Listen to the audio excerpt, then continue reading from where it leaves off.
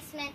During construction, we missed an important detail. Oh no! Oh, do you want to know what it is? Well, let me show you here. I happen to be walking past this window, and wouldn't you know it, there's no insulation around it to improve its efficiency. So, we're going to go over to the home improvement store. We're going to pick up a can of spray foam insulation for a couple bucks, and I'm going to take a video when we get back and show us installing it around the window so you know how to do it.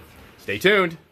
Just got back from the hardware store and check this out. We picked up some great stuff.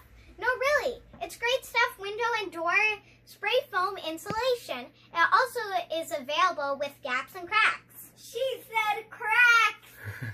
Stay tuned, keep watching our reels, and we'll show you how to spray foam. Want to know how to spray foam insulate the gaps around your windows? Just follow these simple steps. Step 1, 60-second shake as hard as you can. Next step, put on the nozzle, not the nostril. Put the applicator at the bottom corner, pull the trigger, and start filling the cracks. He said crack!